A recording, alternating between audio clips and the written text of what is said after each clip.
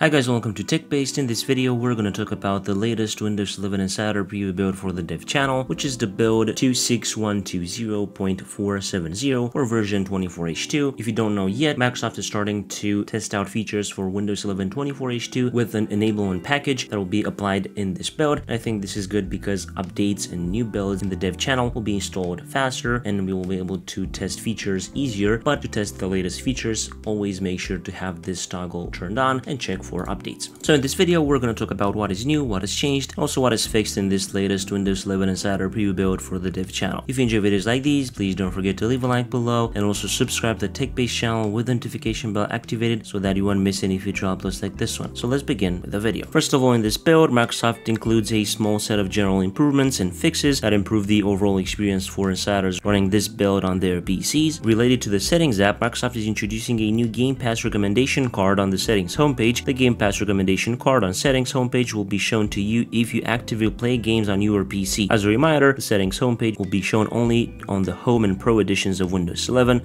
if you're signed into Windows with a Microsoft account. I'm also going to talk about the recent snipping tool and Paint app updates because even though they started rolling out a few days ago, I'm going to have to mention them here. So related to the snipping tool app, Microsoft is introducing a few new interesting things. For example, if you go into this shape thing soon enough, you're going to have the option to add emojis here, and I think that is pretty interesting. Also, the new ability to scan for QR codes or text has been added, as you can see with this button. And related to shapes, Microsoft added some more improvements that will help us use shapes better alongside with the ruler tool, and I think that is pretty interesting. And in the Paint app, we only have a small thing, which is basically Microsoft renaming Paint Co-Creator to Image Co-Creator, and this of course is the tool that you can find in Paint, which will create images for you using AI. I think that is pretty interesting. You can input here a quick description, for example, a lion in a forest, then select the style that you want, for example, charcoal, and then create, and we can see what image creator will generate. And for example, we can select this one, and as you can see, it's looking pretty good, and it's nice to have a feature like this inside Paint. Now, talking about some fixes in this build, Microsoft fixed the issue causing some insiders to experience an install error trying to install the previous build in the dev channel. And we also have some other fixes. I'm only going to mention a few of those, maybe are slightly more important. For example, in the Settings app, Microsoft addressed an issue that made the Settings app to stop responding when you use it to remove Bluetooth devices. And also, this update addresses an issue that stops some apps and features from being available. This occurs after you upgrade to Windows 11. So basically, this is all there is to it in this latest dev channel build. I'm hoping that you enjoyed this video. If you did, please don't forget to leave a like below and also subscribe to the TechBased channel with the notification bell activated so that you won't miss any future uploads like this one. I was Emmanuel from TechBased. Until next time, have a nice day.